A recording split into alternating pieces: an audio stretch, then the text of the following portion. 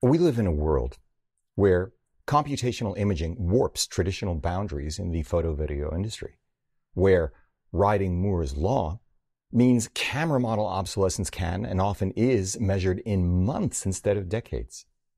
Firmware updates instead of hardware changes rule, where greater access to computer-aided design and manufacturing narrows the gap between the most extraordinary lenses and the merely very good ones, where social media, selfie sticks, and a camera in every pocket, courtesy of smartphones, mean more people than ever shoot more images in a year than some of the greatest photographers of all time did in a lifetime, where I can shoot an image like this, even video like this, on a freaking iPhone, which, by the way, is what most of us, skilled or not, I now freely assert to you, probably should be using for casual shooting. It is also an era of global warming, growing income inequality, increasingly scarce natural resources, rising fascism, the cavalier disregard for historicity, overwhelming complexity, and the loss of civility, shame, irony, nuance, goodwill, cheer, reading, thinking, perspective.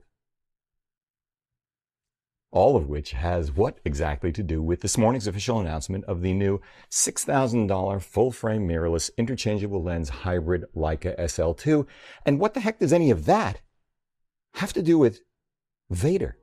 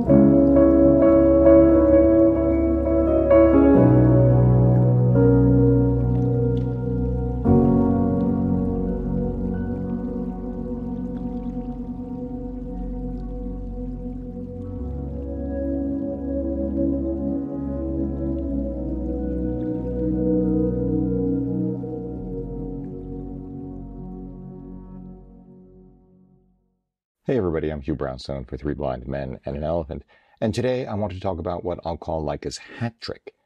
I think the second generation, full-frame, mirrorless, interchangeable lens SL2 is now, conclusively, the third iconic, timeless camera in Leica's storied history.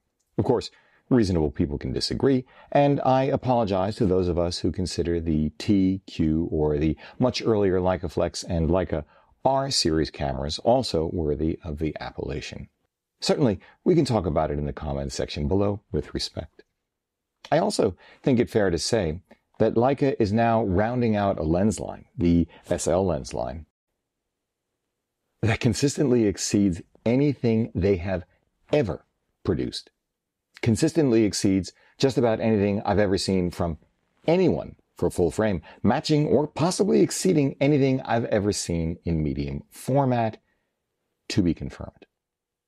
I'm going to try to keep this brief because I've only had pre-production samples of the SL2 in and out of my hands for a couple of days 3 times over the past month with a variety of glass, and there is much for me still to learn and share with you.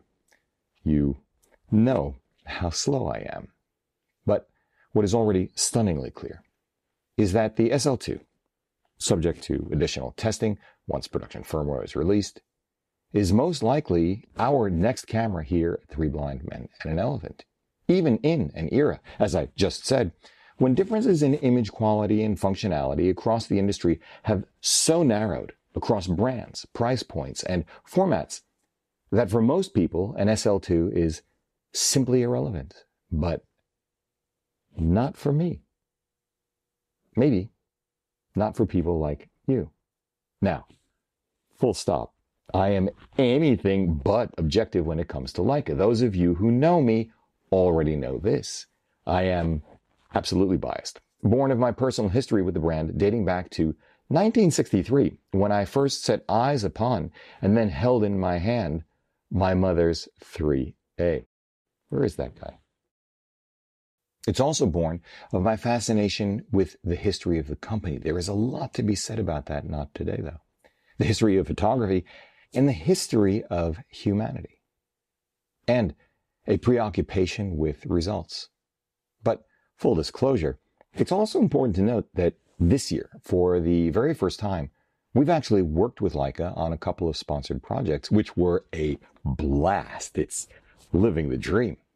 It's also the case that Leica covered travel, accommodation, and eats for a small group of journalists and social media folks like us to visit Leica HQ in Germany for a sneak peek and some shooting time with the SL2 and associated glass.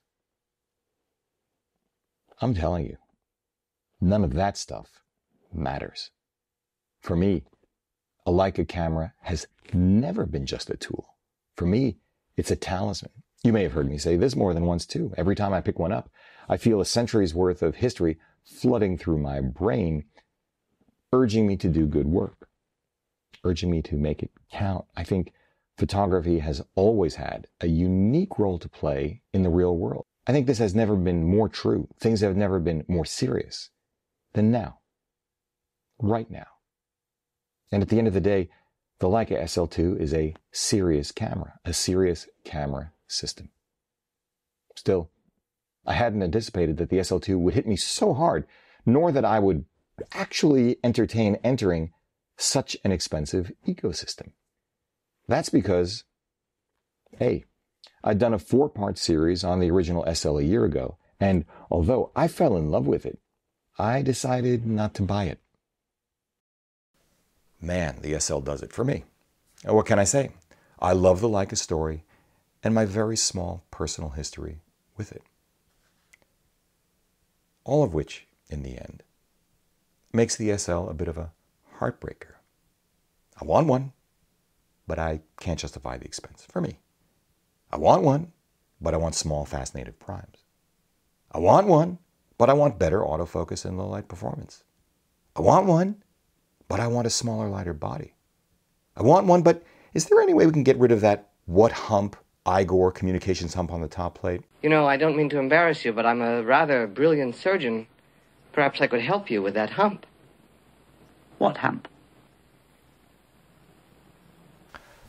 Maybe I should take a look at the CL.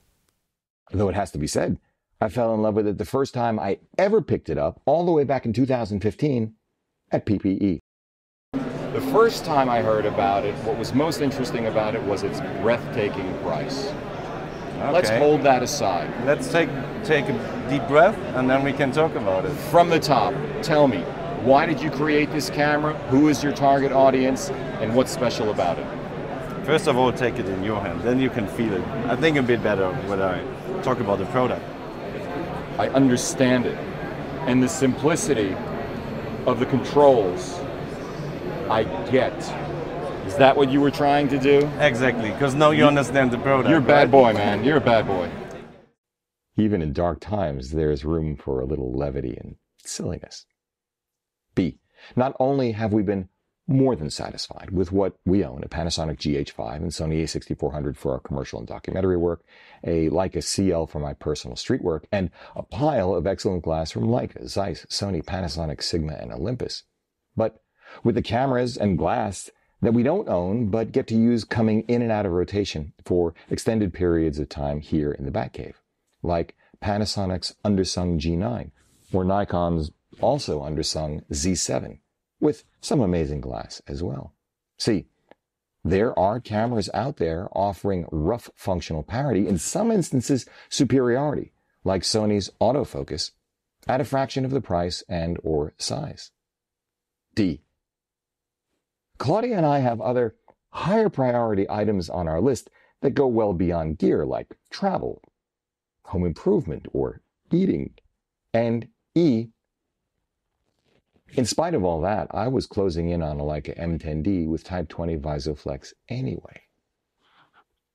But the last 12 months have convinced us, not only from going hands-on with almost every new significant full-frame or crop sensor or medium format camera launched, but from evaluating where we are today and where we want to be with Three Blind Men and an Elephant, that there is significant value to us for resolution well above 24 megapixels, glass to match, robust weather sealing, extraordinary color and noise performance at higher ISOs, and high-performance IBIS, all easily accessible.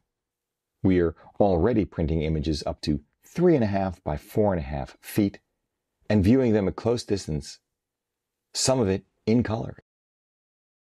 It turns out that sometimes color does figure into our storytelling. It turns out we like the muted colors that come from shooting before the sun rises and after the sun sets. We like shooting in the rain, though, like it or not, it's clear we will be shooting more often in extreme weather. We already happily crop the crap out of an image if it serves the image and obviates the need for carrying additional glass, but this has become especially important in our street photography, where we want to keep it light, simple, and discreet.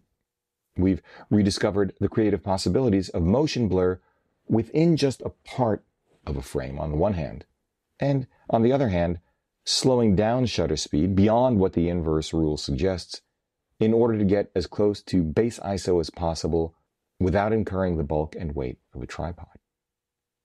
Spending this much time with our gear has also reinforced for us the central role of a joyous shooting experience steeped in ergonomics, industrial design, menu systems, touch interface, apps, heritage, and did I mention results? I think I did. Did I also mention that I lent Claudia my CL for our Streets of New York workshop, and now I'm not sure I'll get it back, so I need another camera. I kid. We share, I think. Put differently, given what we had a year ago and what we were doing, we didn't need a 24 megapixel full-frame camera per se, and still don't. The advantages in image quality and shallow depth of field were not significant enough for what we do to add one to our kit. High ISO performance was not really an issue a year ago, but we had worked at the ISOs for the subject matter and narratives we shot. Autofocus performance was never an issue for our photography, and when we needed better video autofocus performance than what the GH5 could muster, we had the A6400. We didn't need a bajillion autofocus calculations per second. Not that this is unimpressive or not a critical advantage for sports shooters, it is, but because we didn't and still don't shoot sports, or birds, or any other wildlife, or spinning models at eyelash shallow depth of field. We didn't need endless customizability with a zillion buttons, because the way we shoot, and I believe at its core, photography is much more about being, seeing, doing, showing up, than it is about setting menu options. Maybe we should offer a t-shirt that says, "No futzing zone." Of course, that's just us. But it turns out that we do want, now that we've experienced and used it, what we'd begun to actively consider before the SL2 arrived on the scene, is what just 4 of today's full-frame, high-resolution, mirrorless, interchangeable lens ecosystems can deliver that our current kit cannot. But only one of them does it like the SL2, and that's the SL2. So let's get into it beginning with how the SL2 differs from the original.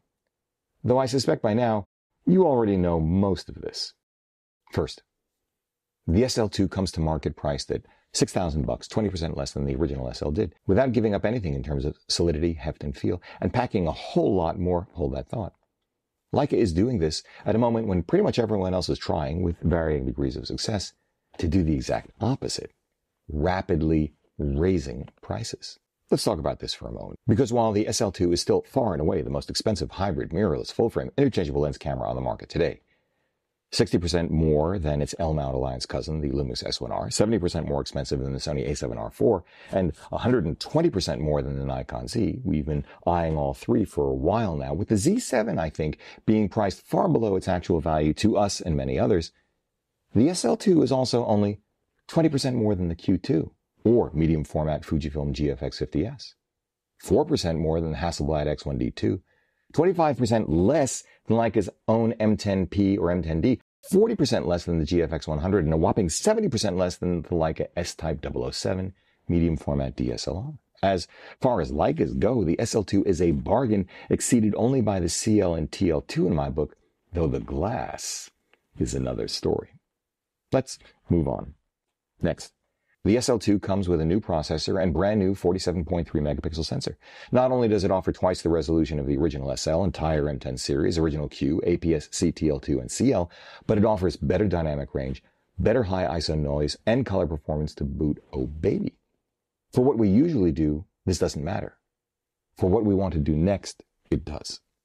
Third, the SL2 sports IBIS, which is a big deal, and I confess I'm surprised. It's reasonable to assume, given the L-mount alliance and the similarity in pixel count to the S1R and the company's respective core competencies, that this is the same unit found in the S1R, but still, I don't know how they found enough space inside what is essentially the same shell as the SL to get it in there.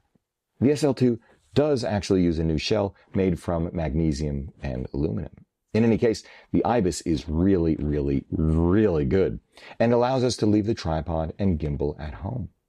I haven't run rigorous tests, but based on these early days with pre-production units and the S1R we also have in-house at the moment, there's no reason to conclude that it is anything other than one and the same, and that makes it best in class.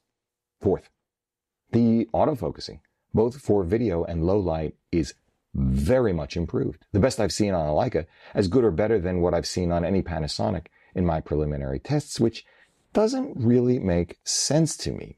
But my early testing indicates that Leica glass focuses better on the SL2 than the S1R, and Sigma glass maybe as well. To be fair, I need to do more runs with more glass to be sure. There's no phase detection autofocus, but you know what? It's all we need. Stay tuned. Fifth, Leica upped the EVF resolution from 4.4 million to 5.7 million dots, though the original was so good that I didn't immediately recognize a difference. I might if I compared them side by side, but I might not. This is likely the same unit found in the S1R and the A7R4. Sixth, Leica improved the grip by sculpting its inner surface and then layering in a nice rubber insert. It offers a much more reassuring purchase on the camera while holding it loosely at your side, and I really like it. Seventh, Leica addressed the port issues of the original. While they've wisely retained the full-sized HDMI port, now 2.0, the connectivity and charging port is now USB-C, and they've eliminated the need for an added cost mic and headphone adapter by including built-in industry-standard 3.5mm jacks instead. Yay. Eighth, Leica dropped the 4 unlabeled buttons on the back of the original SL inherited from their medium format S, which I didn't mind at all. I thought it was very clever, conforming instead the SL2 to the same 3-button layout of the M10 series and the CL. Simple, elegant, clear. Ninth, the weather sealing is improved. This is important now to us as well. You see it in the port cover, and you don't see it, but it's there, in the magnetically linked only top right dial. What are we up to, 10th? They improved the software interface, which is now absolutely best in class, arguably exceeded only by Hasselblad for stills and Blackmagic for video, maybe. 11th, in an homage to the R series, Leica engaged in a modest resculpt of the top plate EVF bump, which I think is quite successful. The front fascia, unlike the original, is now covered with the same material as the rest of the body.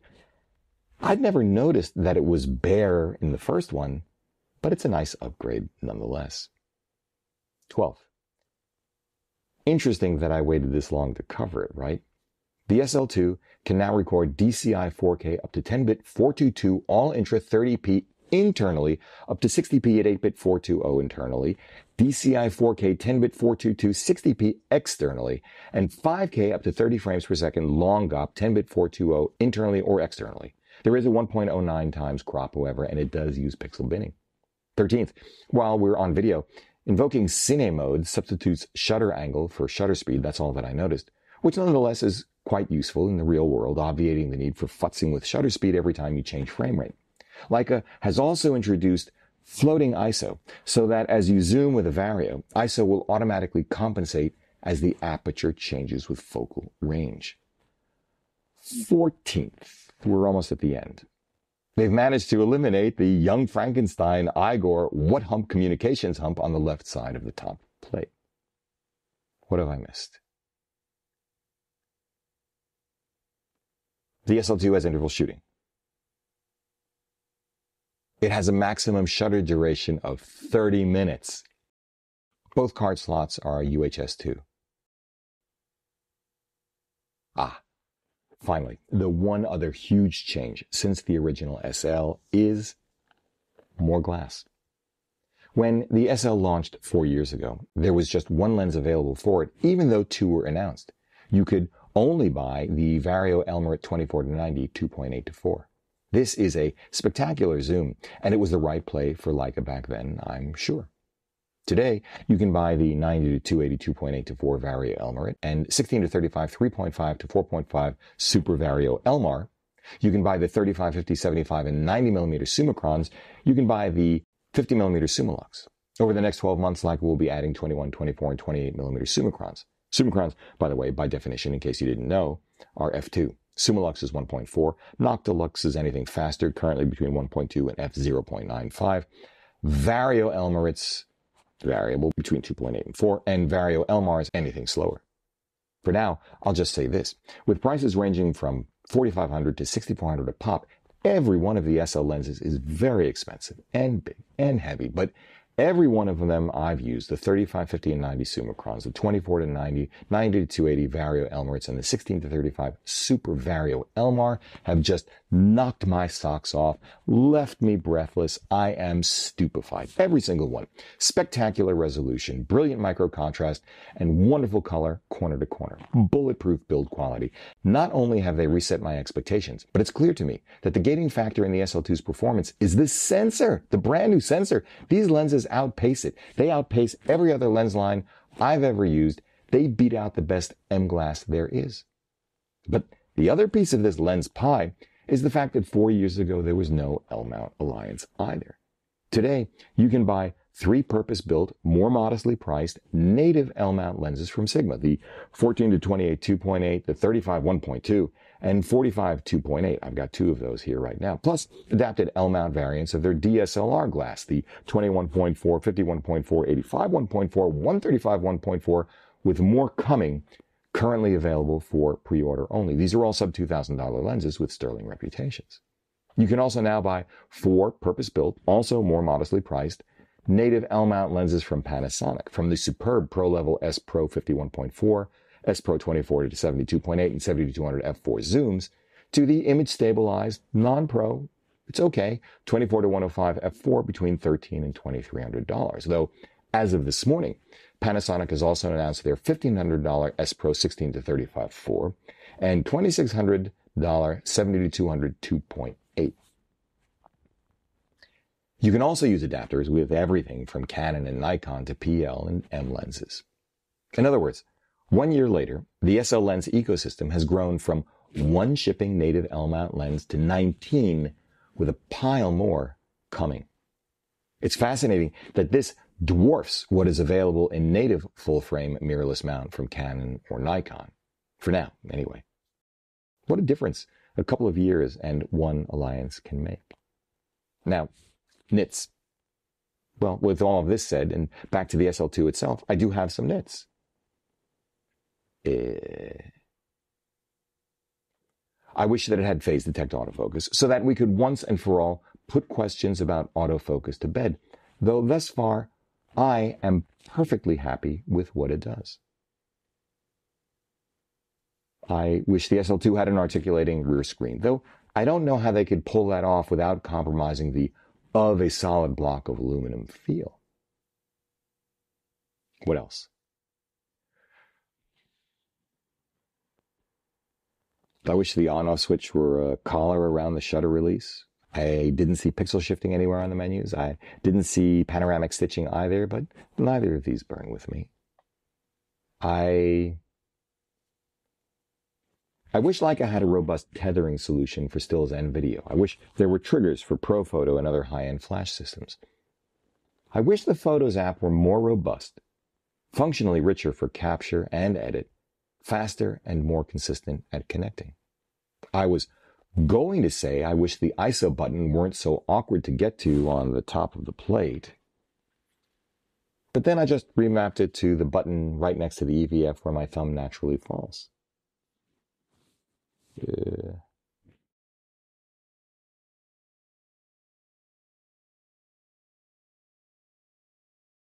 I wish it were smaller, lighter, and cheaper, but that's piggy, and we already have the CL, which is a baby SL2 anyway. That's why we got the CL in the first place.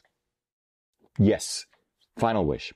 I wish the SL2 had as powerful a processor and as rich a set of algorithms as my iPhone Pro 11, so that 14 or 15 stops of dynamic range could become 20 computationally, about the capability of the human eye. Other than that, I'm good. Still, as I mentioned earlier, open items remain. I need to spend more time with the autofocus using different lenses. I think there's a story there. And I need to spend more time at higher ISOs. I need more time to explore battery life. I need to spend more time perusing the RAW files so that I can distinguish between what is JPEG processing and what is the sensor itself. I need to see how the preamps work, though it's unlikely I'd ever use this camera's audio for anything other than syncing purposes. If you guys have any questions or I've missed something, please let me know in the comments section down below and I'll try to answer them. So, what does all of this mean to you? Well, first, if you already have a current generation full-frame mirrorless camera and it's working for you, I'll just say it. Don't worry, be happy. Go out and enjoy it, especially if it's already sporting 40+ megapixels. Travel, pay off a credit card or 3. Spend an afternoon or 10 with someone you love, a smartphone at home, no camera in sight, and just be in the moment. If you already have a current generation crop sensor mirrorless interchangeable lens camera like the Panasonic G9 or Fujifilm's X-T3, and you don't have a clear and compelling need to go bigger, don't. Forget about it. Just go out and enjoy that. If you have a GH5 and are heavy into video, stick with it. All of these cameras and their siblings are superb and dramatically smaller, lighter, and less expensive taken in toto than any of their full-frame counterparts, let alone the SL2. You can do as much or more with a GH5 shooting video at base ISO and real DP's light than you can with a full-frame mirrorless, and with crop sensors, long glass is also sufficiently smaller, lighter, and less expensive that you can offset most of the SL2's 10/10th sensor resolution and lens image quality by shooting longer. Like this.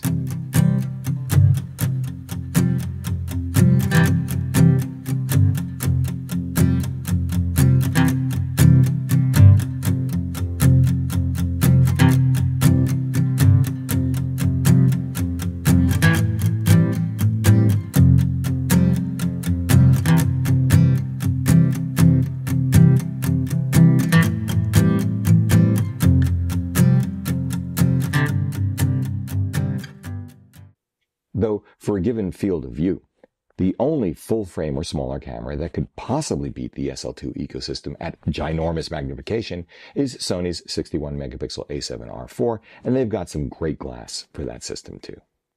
Then again, if you've stayed with me this long, you probably already understand that it is a radically different shooting experience. Different folks will have different takes on that, but frankly, 61, 47.3, 45.7, or 42 whatever megapixels simply do not matter if you're not printing or projecting big and looking closely, full stop. Still, with that proviso, If you don't fall into any of the above categories, want to go to full-frame mirrorless hybrid, want the best autofocus in the business, want excellent glass by and large, and don't mind something less than best-in-class IBIS, ergos, touch implementation, or menu system, yeah, Sony really ought to be your first port of call, especially for pro sports and wildlife shooters. If you're a Nikon or Canon shooter looking to go mirrorless, one option, of course, is to stay within the fold by purchasing a Z, R, or RP body, respectively. I can see it more for Nikon users than Canon users because only the Nikon has a high megapixel offering in the Z7, and only the Nikon Z7 or Z6 in this two-brand matchup have IBIS. Current Canon sensors are also simply not competitive with other full-frame mirrorless options for video. But a mirrorless camera can be revelatory for its EVF alone. You may want to protect your investment in glass. You may want a flippy screen. You may not want to give up Canon's outstanding dual-pixel AF, though there are caveats to that when shooting video. On the other hand, if you want to go full-frame interchangeable lens mirrorless but still want the feel of a DSLR, or you want dual card slots, I think your first port of call should actually be Panasonic's S1 or S1R. As I'm sure I've mentioned somewhere, or I will, I'd call these two the most completely thought out and functionally rich of all of them. They really only fall short on autofocus, and then, again, only for sports and wildlife. I'm talking fast wildlife, fast sports, not voles and not lawn bowling. I'd say the Z7, however, is the best value in high-resolution full-frame mirrorless hybrid cameras, the Z6 the best value of all if high resolution isn't required. Both have better ergos, build quality, IBIS, and video specs than Sony, which is, by the way, all the way up to 12-bit ProRes RAW out through HDMI, if that's important to you, and are smaller, lighter, and less expensive than the Panasonics, once again, let alone the SL2. Neither Canon nor Nikon has the breadth and depth of native mount glass, I'm talking as I was before, Z and RF, that now exist for Sony or the L-mount Alliance. If budget is less of a concern, well, nothing can touch the SL2 for build quality, character, or heritage. I think nothing actually touches the glass either. On the other hand, again, if you're a sports or a wildlife shooter and have already invested in some of those legendary Canon and Nikon long telephotos, just stick with the DSLR you've already got, or take a long, hard look at Sony's A9 II. Of course, if you really want to move up to high-resolution, full-frame, mirrorless, interchangeable lens ecosystem, aren't wedded to what you have now, and like the SL2, well, the closest competitor is the S1R. As I said earlier, it's not unfair to assume it shares a lot of its DNA with the SL2. For 40% less, you really ought to take a close look at it yourself. I think it is a formidable camera, though I prefer the ergos and feel and heritage and how I feel holding the SL2. Still, I'd be happy to have one. Then again, I'd be happy to have the Z7. Let's get real. I'm delighted to have my CL. I love my iPhone Pro 11. The GH5 has been our bread and butter for documentary and commercial work for almost 3 years. As Sheryl Crow says, in the end, it's not having what you want, it's wanting what you've got. Finally, if you've been thinking about going medium format or Leica M, or simply want to get off the annual trade-up merry-go-round and just want to shoot and have the wherewithal to do so, I think you need to look very, very hard at the SL2. After almost 5,000 words now, do I really need to say more other than autofocus is, especially at my age, really, really nice to have. And whenever you'd like, you can still use M-glass with it at higher resolution than any M yet made in the best EVF in the business. In the end, the SL2 and SL lens ecosystem are about the experience of shooting, the end result of shooting, the power of imagery, and how the pursuit of these things changes and enriches one's life. Anyway, it's late. I'm exhausted. You must be too. So let's wrap this up for now by answering the one question I've raised but not yet answered. What's up with Vader? Well, Darth Vader, duh. It was the internal project name for the SL2, which has to make you wonder, what were they thinking? I don't know for sure, because I didn't ask. Frankly, I didn't think it necessary. It was clear from our time in Germany. It's clear in the metal right here and now. And I'll be sharing more with you in the coming days that everyone associated with bringing the SL2 to market was pretty darned excited, pumped. True believers, as in, the force is strong in this one. They're right. You forgot to mention the SL2 is very angular. And very, very black. Did you mention it was powerful? I did. Okay, just checking.